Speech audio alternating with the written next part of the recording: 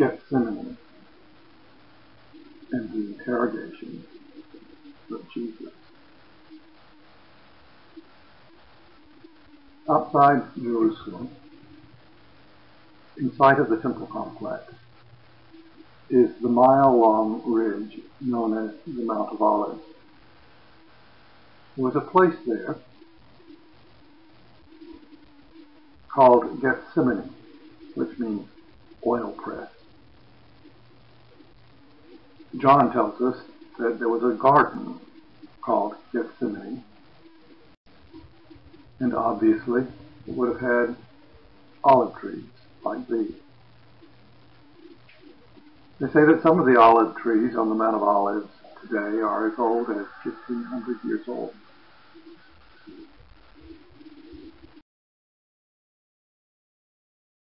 When we see Jesus at Gethsemane, it's nighttime. He and his disciples have left from the Last Supper, and Jesus is about to pray about what's about to happen.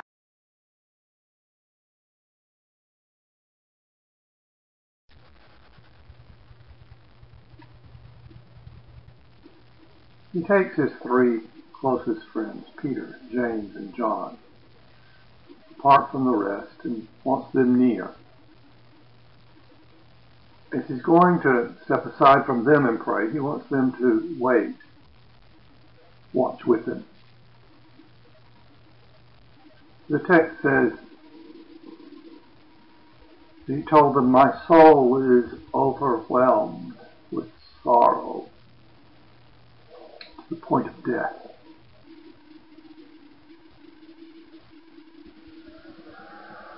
He withdraws a little and he kneels to pray a first time. "Father, if you are willing, take this cup from me, yet not my will, but yours be done."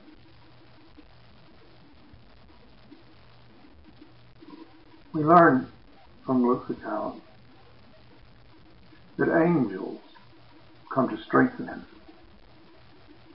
and that as he's praying, his sweat is dropping like blood. So much does he realize the agony he's about to endure, that he tells the Father he would rather not do it, but submits himself still to God's will. So he goes to check on his close friends. They're asleep. Now Luke tells us that they are asleep from sorrow. They are finally realizing how terrible things will be. And as they wait for Jesus, they just fall asleep. And so the Lord admonishes them and speaks to Peter, "Could you watch with me for 1 hour? Watch and pray that you don't fall into temptation.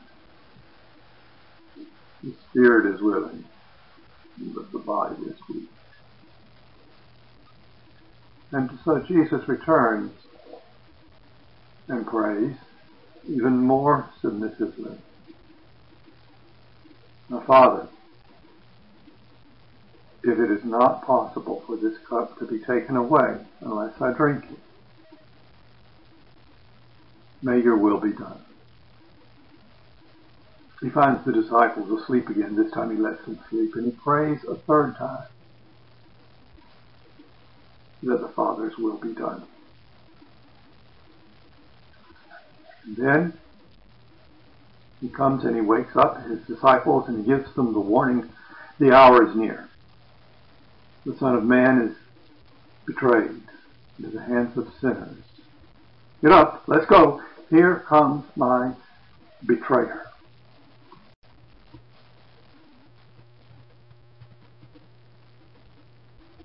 Jesus then allows Judas to turn him into his enemy. Judas leads some soldiers and some officials to Gethsemane. He knew the place. They come with torches and lanterns and weapons, and Judas has told them to arrest the one that he greets with a kiss. And that's exactly what Judas does. He walks towards Jesus and says, "Rabbi!" And he reaches to kiss him. And Jesus asks him, "Judas, are you betraying the Son of Man with a kiss?" And he does. Judas identifies him with a kiss. And Jesus says, "Friend, do what you came for." So he gives himself up for arrest. He knows what's going to happen. And he says, "Who do you want?" When the arresting party, say, "Jesus of Nazareth," he replies, "I am he." They're so stunned that he would turn himself in that way. They draw back and they fall to the ground. And Jesus asks again, "Who is it you want?" And when they reply, Jesus says, "I told you that I am he. Let these men go."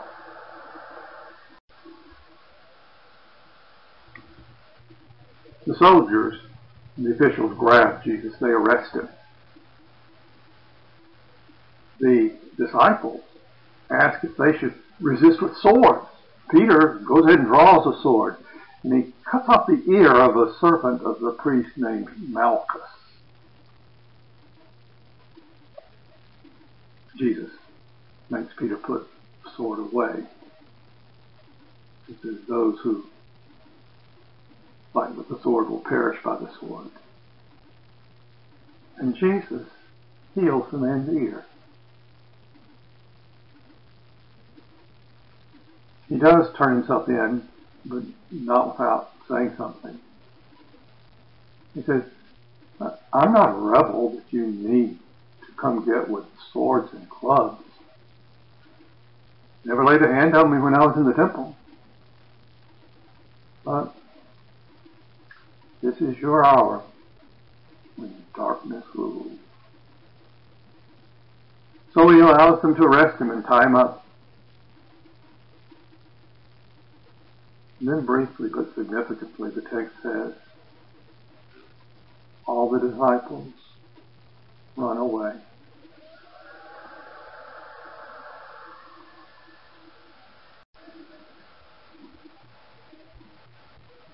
They carry Jesus away for interrogation by religious authorities. John's Gospel tells us that first he faces Annas and then the high priest. Annas is the influential former high priest.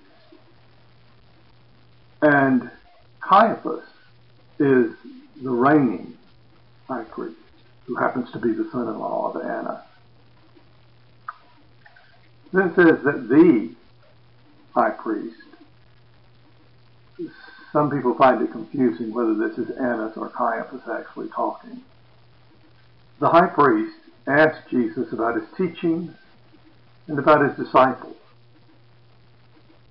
Jesus says, "I taught out in public. I didn't do any of this secretly. You can ask the people about my teaching." At that point, the interrogation turns abusive. There's some official there who hits Jesus in the face. Says, "How dare you answer the high priest that way?" Well, Jesus has something to say about that. He says, "If I did something wrong, bear witness of what I did wrong. Why'd you hit me if what I said was right?" We're told that when Annas turned Jesus over to the high priest. He was bound. He was tied up. Depending on the sequence of events, this may be that Jesus was standing there tied up when they hit him in the face.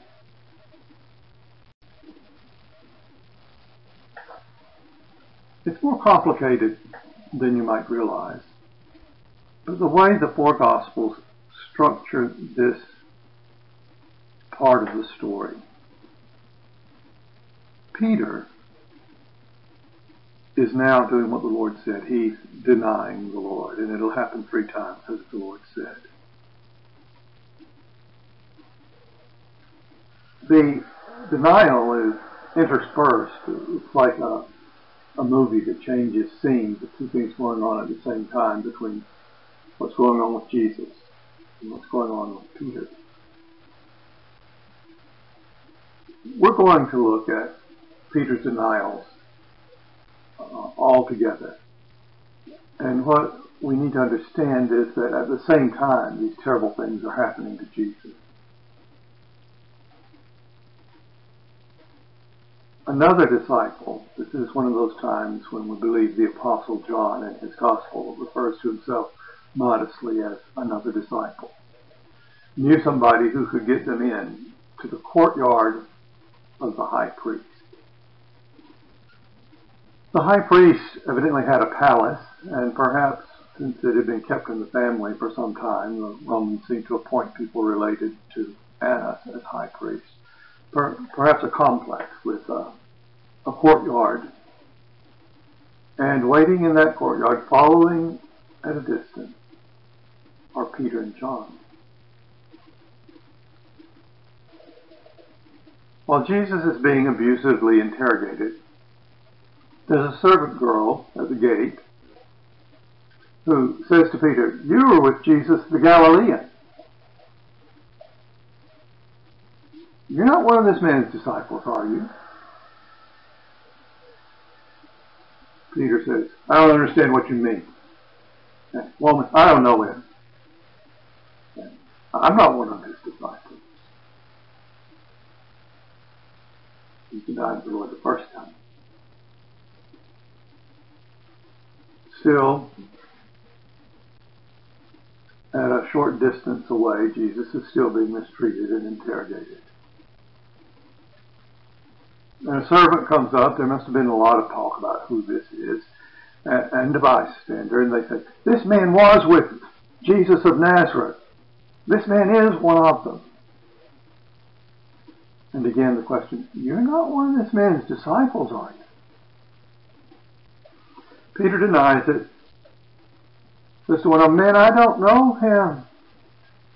I'm not one of his disciples." The second denial. Jesus is still being interrogated, mistreated by different authorities. And now the bystanders are saying, "You certainly are one of them. Your accent gives you away." And they say, "Certainly, this man also was with them. Look, he's a Galilean too." And a servant, actually a relative of Malchus, whose ear was cut off, says, "Didn't I see you in the garden with him?" Peter curses, swears, "I don't know the man. Man, I don't know what you're talking about." He says, "No, I wasn't in the garden." Now he's denied the Lord 3 times. And then, as Jesus said, rooster crows. Peter remembers what Jesus had said. He goes out, weeps bitterly, breaks down, cries. Exactly when the rooster crows, Jesus is in a position where he and Peter can see each other. And Luke tells us that Jesus turns from his interrogators and looks at Peter. And that's when he remembers what he said and he went out and wept so bitterly.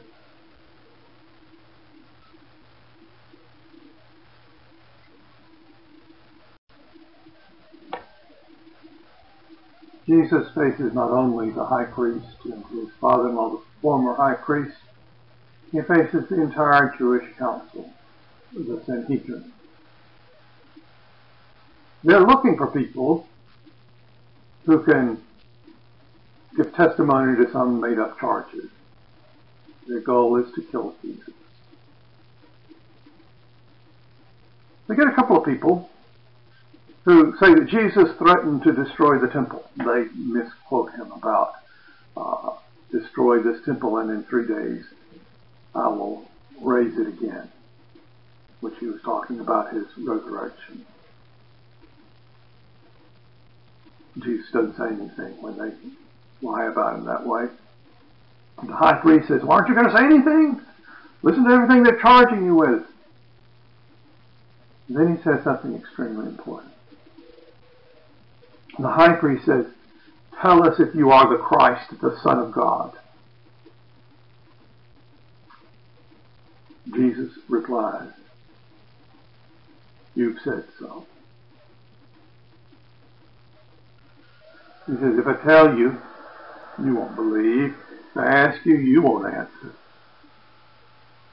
But he does add, you will see the Son of Man seated at the right hand of power, coming from the clouds of heaven. The high priest shows his outrage by ripping his robes, and he declares the accusation, you're guilty of blasphemy. He tells the Sanhedrin, we don't need any more witnesses. You all have heard the blasphemy. What do you say? And the Sanhedrin condemns him. Blasphemy. He's worthy of death.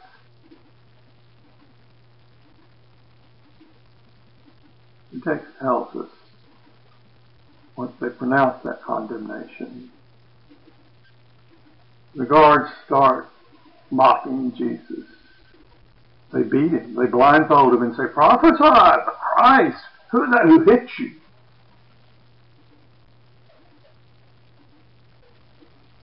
That's an interrogation by the religious authority. When Judas hears that they condemned him to death, he's sorry. You know, the officials had paid him 30 pieces of silver. He tries to return them. He says, I've sinned, betraying innocent blood. They say, we don't care. That's your problem. And he just throws the money on the floor. And then he goes out and hangs himself. The hypocrisy of the priest involved in that payoff really shines. Their hypocrisy shines. They say, well, it'd be wrong to put this money in the treasury. It's blood money. Blood money they pay. But they're concerned about this. They can't put it in the treasury, so they buy a field that a potter owns, and it's used as a cemetery for outsiders. But the text tells us everybody knows how they pay for that, and they call it the field of blood, which, buying the potter's field, fulfills a prophecy back in Zechariah chapter 11. Next, Jesus faces the Roman governor, Pilate. You see there his name on the bottom right on a stone that's been found in modern times. Jesus faces Pilate. At one point in the interrogation of Jesus by Pilate, Pilate tries to show the crowd that he has punished this man enough. And he drags out the beaten, mistreated Jesus, shows him to the crowd and says, "Behold the man." And that's what we're going to do now. Behold the man.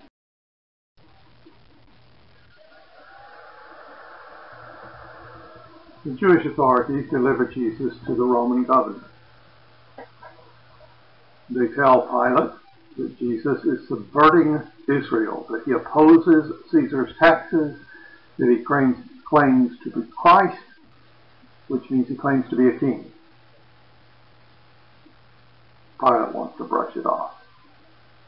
Sounds like a problem that you should deal with yourself, is his attitude. But these Jewish authorities insist, you have to take the case, Pilate, because as the government's set up now, only the Romans can give a death penalty. By our law, blasphemy is a death penalty offense.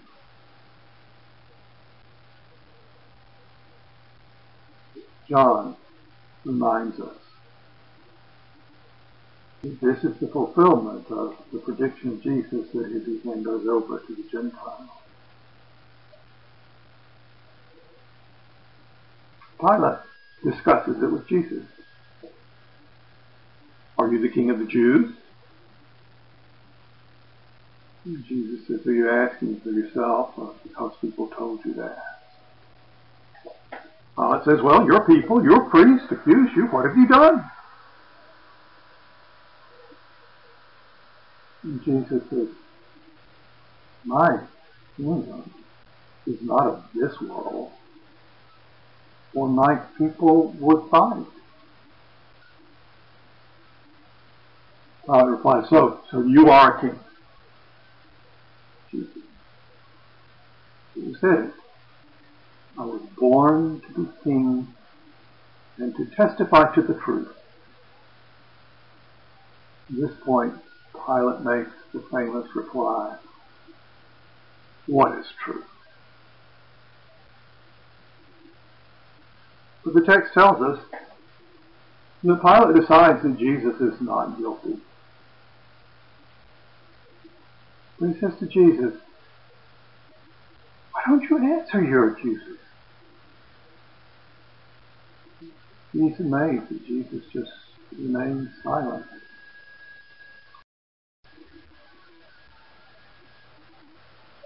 Pilate sees an opportunity to get this case off his docket. He's aware that Herod is in town for the Passover, and he sends Jesus to Herod. There, Jewish authorities argue against Pilate's acquittal. They say that Jesus has stirred up crowds from Galilee to Judea. And that's what makes Pilate take the chance to change the jurisdiction. This is Herod Antipas, who is Tetrarch of Galilee. And because they say it started in Galilee, that's the opportunity for Pilate to hand over the case to someone else. Herod is there for Passover. That interrogation is a mockery of Jesus. Herod thinks he'd like to see a miracle.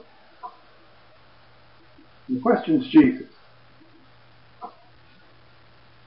But Jesus doesn't give him the satisfaction of an answer. The Jewish leaders heatedly accuse Jesus to King Herod, and then Herod and his soldiers humiliate him, gather around him, ridicule him, mock him, dress him in a royal robe and send him that way back to Pilate.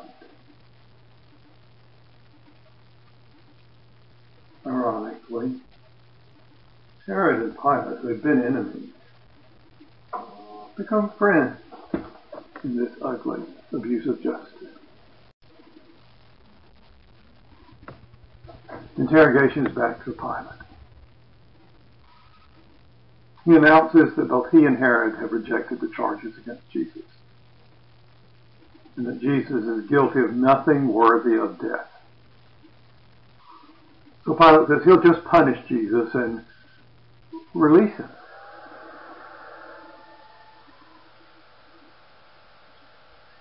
So, as Pilate offers the release, the crowd is aware that he always releases a prisoner at Passover. And so Pilate says, do you want the king of the Jews or Barabbas?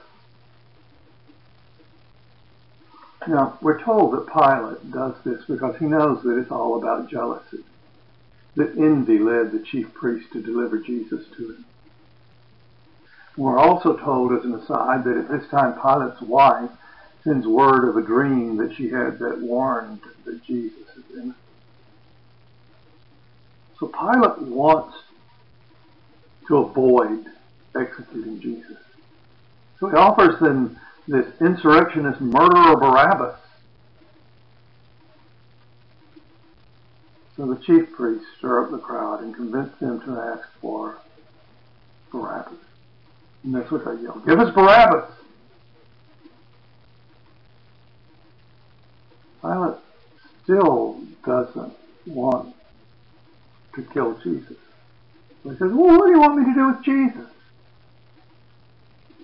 They say, crucify him. Pilate responds, he doesn't deserve death. We need to punish him and release him. And the crowd says, crucify him, crucify him.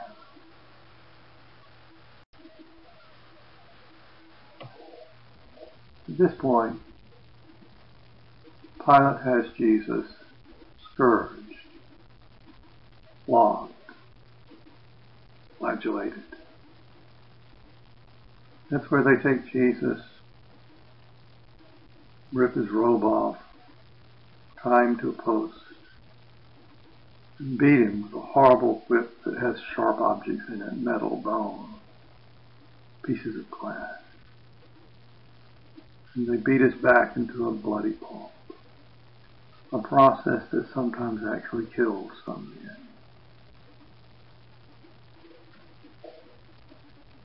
In that condition, the soldiers mock Jesus. The whole battalion surrounds him, strips him, puts that royal robe back on him, makes a crown, but they make it out of thorns, give him a stickless staff. And they kneel and they mock him. They say, Hail, King of the Jews! And they spit on him. He beat his head with that staff. And it is in that condition that Pilate puts this humiliated Jesus Christ on display. And he says again, I don't find any basis for your charges. And that's when he says, Behold the man. So the leaders again in the crowd cry out, Crucify, crucify. And Pilate objects again, Crucify him yourself. I don't find him guilty. They said he claimed to be God's son. He deserves to die for such a claim.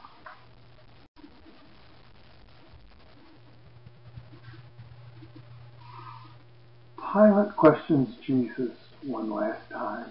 Pilate's afraid. He's had these premonition warnings. He says to Jesus, where do you come from? Jesus doesn't answer. So Pilate says, don't you know I have the power to free you or crucify you? And Jesus does reply, you only have power because it's given from above. And actually,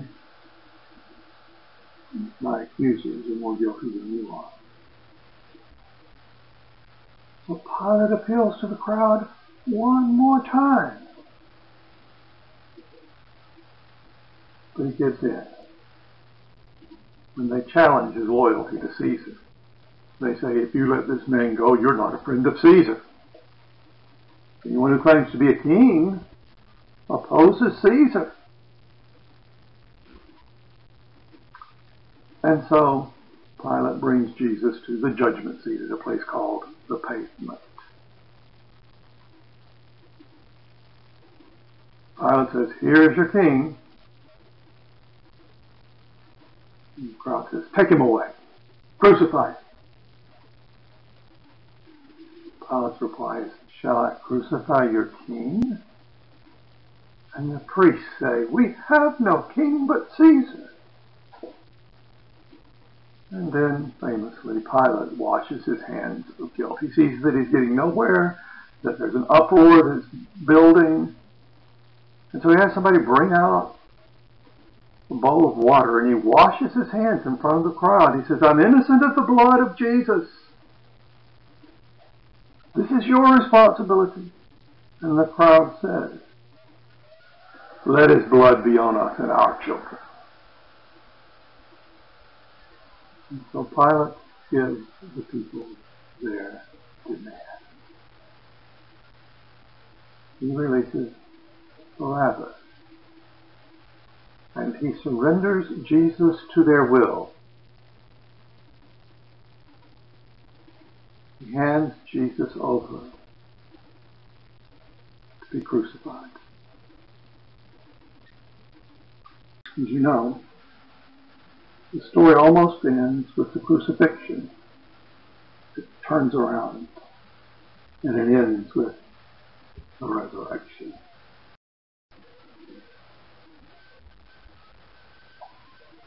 Crucifixion was a torture that the Romans saved as punishment for the worst criminals, or punishment to make a point that you don't challenge the Roman Empire. Crucifixion was humiliating. It was a long death. The victims to be executed were tied to a post, sometimes with a crossbeam, as we're accustomed to. In Jesus' case, hands and feet are nailed, perhaps so that he can't use them. A person on a cross is left to die eventually by suffocation.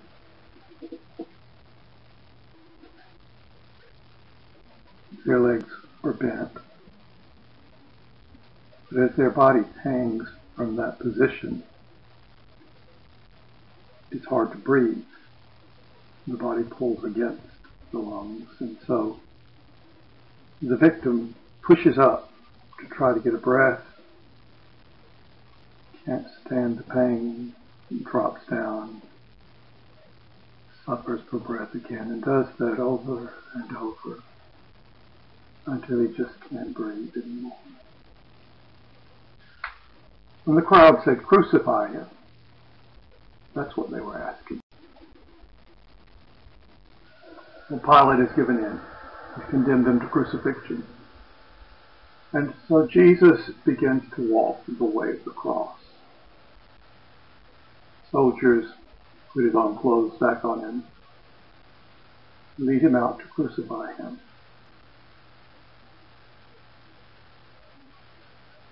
He's to carry his own cross as he goes out, and he does so until he falls.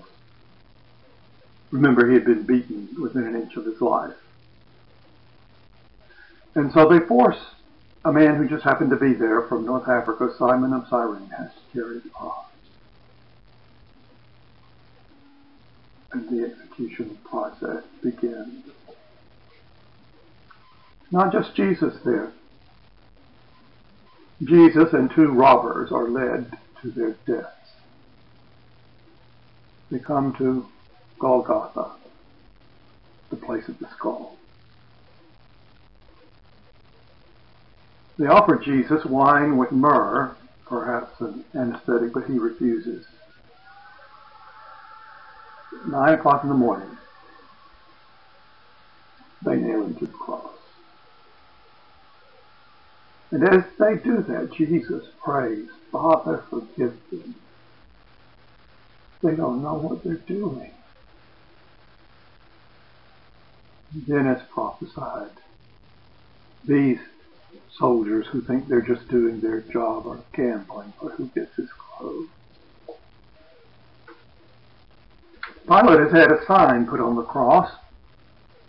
Jesus of Nazareth, the King of the Jews. He wanted everybody to read it because he had it written in Aramaic, the language they spoke every day, in Latin, the language of the empire, in Greek, the language of the eastern part of the empire. The chief priest wanted that changed to just, he claimed to be King of the Jews. But Pilate seems to be making a point. His answer is, what I have written, I have written. Torture is bad enough, but people mock Jesus as he's tortured on the cross. Crowds have come out. They shout at him, "Save yourself! Come down from the cross if you are the Son of God." They cry out, he saved himself, but he can't. He saved others, but he can't save himself. King of Israel.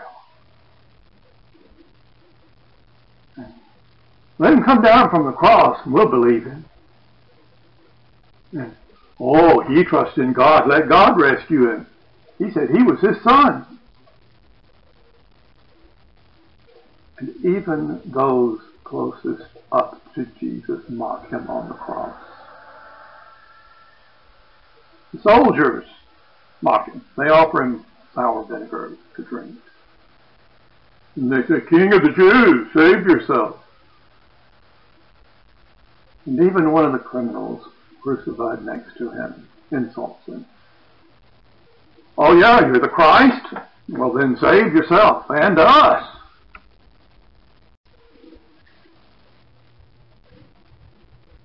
The second criminal speaks up. He says to the brazen criminal, "Don't you fear God? This man hasn't done anything wrong. We're being punished for what we did, but he's done nothing wrong." And then he says to Jesus, "Jesus, remember me when you come into your kingdom." And Jesus said, "Today you will be with me in paradise." John recounts one of the most moving, upsetting scenes of the cross. Jesus looks down from that cross and he sees his mother standing nearby with John. He says to his mother, "Woman, here's your son." He says to John, "Here's your mother." In other words, with all that he was experiencing, he looked down and he said to his best friend, "Take care of my mama for me." And so John takes Mary into his home from then on.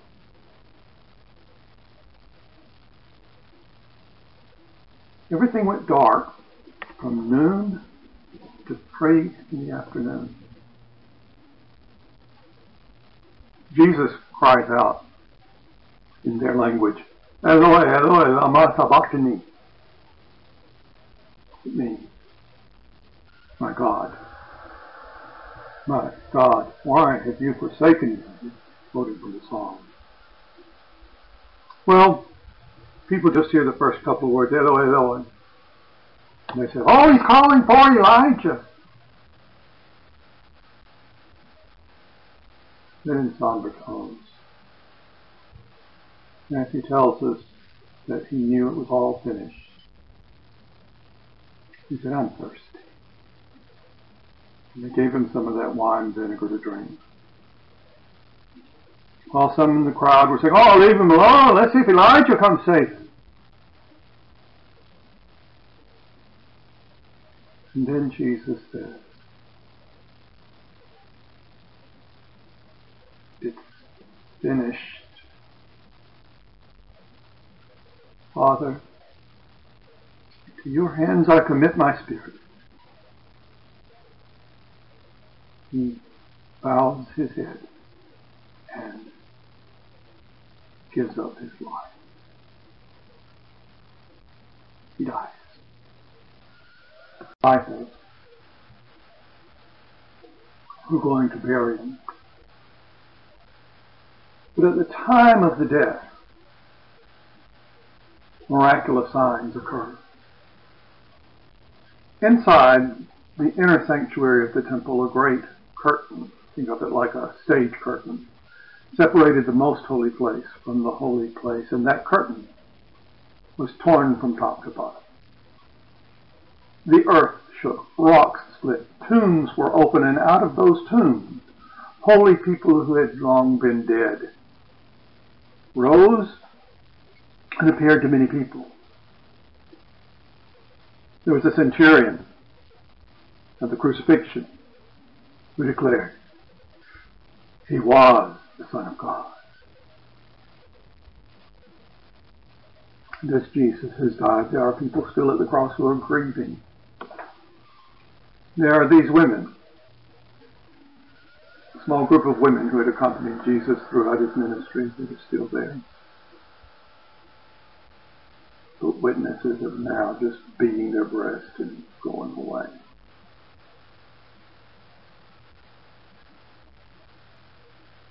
The Jewish leaders don't want crosses up outside Jerusalem on the Sabbath with dead bodies on them. And so they make that known to the governor. And the soldiers go out, want to make sure that they're dead. So they break the legs of the two others crucified so they can't push up to breathe anymore. It looks like Jesus is already dead, and they're not going to break any bones. They just stick a spear up his side. Blood and fluids pour out. As John records that sad event, he says, and I saw that. Scriptures have said not a bone would be broken, but I saw what they did to him. There are two members of the Sanhedrin that we know were believers in Jesus. And they make arrangements for the burial. Joseph of Arimathea goes to Pilate and gets permission to take the body and bury it.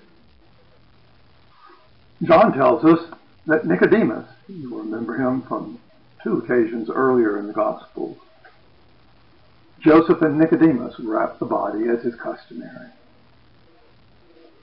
And then Joseph places the body in his own newly cut stone tomb, probably cut out of a wall into the rock, probably something that someone could walk in and platform on which the body would be placed. He has a large stone rolled over the entrance to the tomb to close it off. We're told that these women from Galilee who had been accompanying Jesus observed the burial.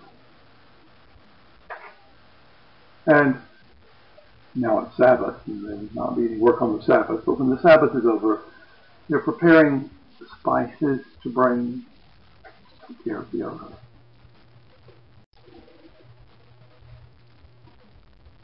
The Pharisees want to make sure that nothing untoward happens at the gravesite. So they asked Pilate to secure that tomb for 3 days. They said, he said he would rise in 3 days. And we think the disciples are going to go take the body and claim that he was raised from the dead. So Pilate authorized it, putting a seal on the tomb, posting guards there. But God intervened. An angel arrives with an earthquake. The angel rolls away the stone and just sits on it. It says the guards just shake and become like dead men, they faint. Sunrise on Sunday. Sabbath is over. The women are going to anoint the body.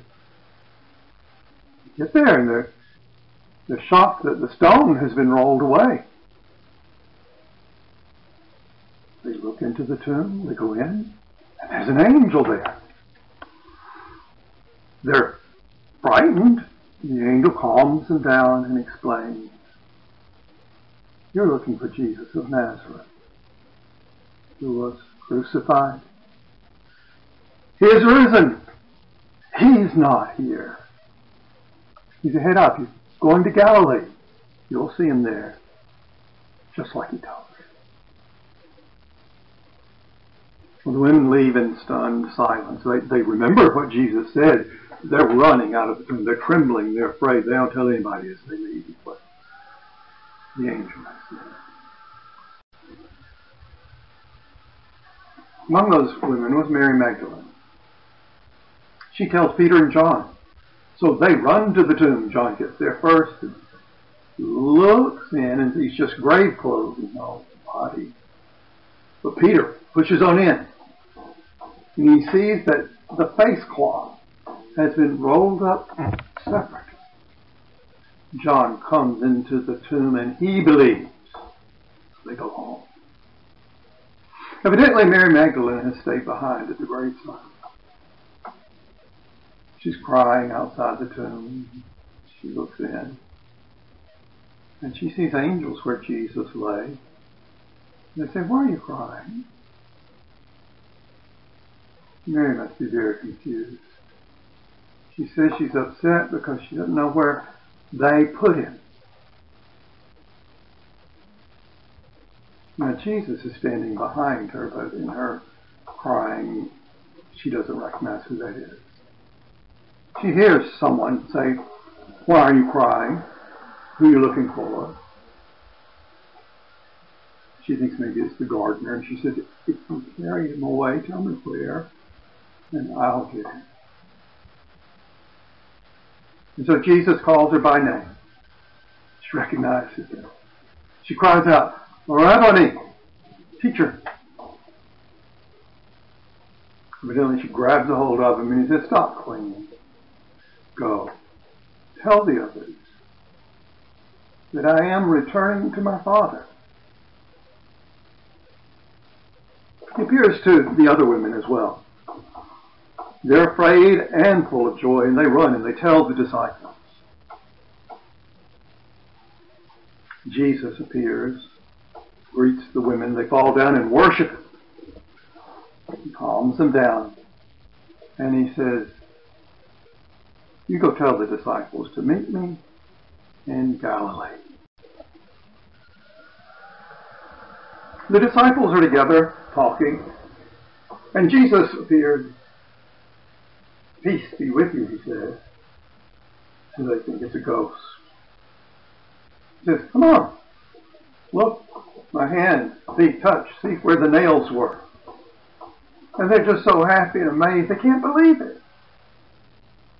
So he says something like, you got anything to eat? He gives them the fish to eat, and he eats in front of them. And he tells them, what you see here is the fulfillment of all that's written in Moses and prophets and the Psalms, that is, in the Hebrew Scriptures. He blesses his disciples there and gives them a mission. He sends them out. Peace be with you, he says. As the Father sent me, so I send you.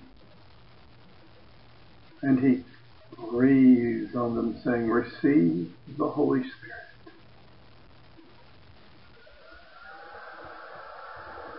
One of the apostles wasn't there at this time, Thomas. When the disciples say, we've seen the Lord, it's a week later, he doesn't believe them. Then, a week later, Jesus appears.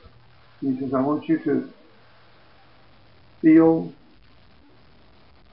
my hand, the imprints of the nails, and feel my side where the spear went. Thomas is convinced. He says, my Lord and my God. And Jesus says that's a blessing, but it's a blessing to those who believe without ever seeing.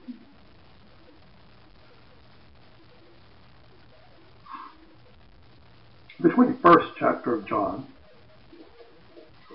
gives an additional account. Life seems to have gone on. The disciples who fish are out at their business fishing. Jesus calls from the shore. They don't know who it is. And he says, put the net on the right side of the boat.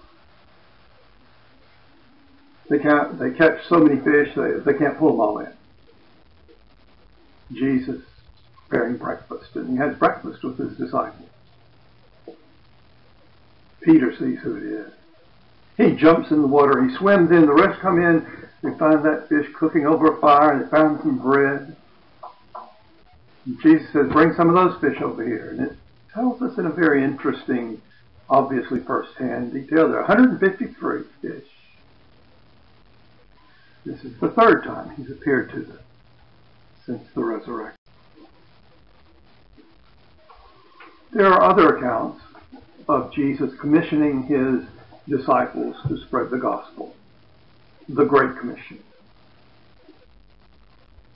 Matthew 28 tells us about a time he met with the 11. Remember, Judas has died, on a mountain in Galilee. He tells them to go spread the gospel. He promises to always be with them. And he words it in the terms, going out into the world, make disciples of all nations, baptize them in the name of the Father and the Son and the Holy Spirit. Teach them to obey everything that I've commanded. Mark 16 seems to be a repetition of that commission. This time it's worded, going into all the world, preach the gospel to all creation,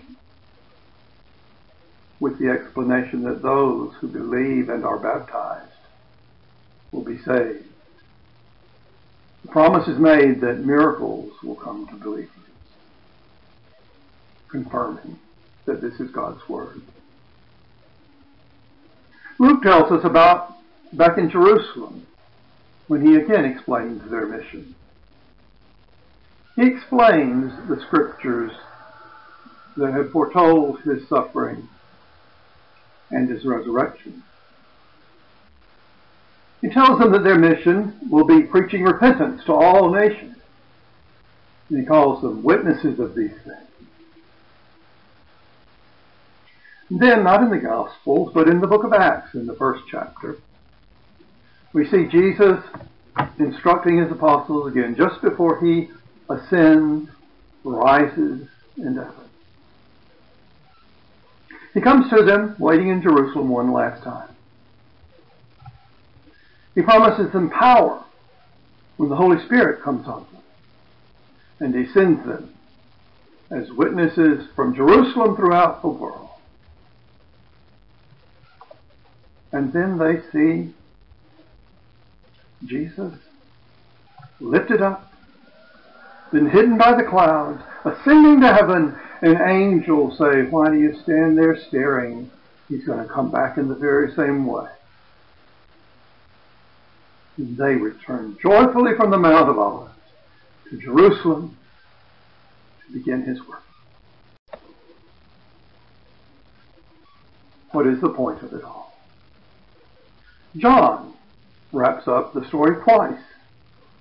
At the end of the 20th chapter, John tells us, "Now Jesus did many other signs in the presence of the disciples, which are not written in this book, but these are written so that you may believe that Jesus is the Christ, the Son of God, and that believing you may have life in his name."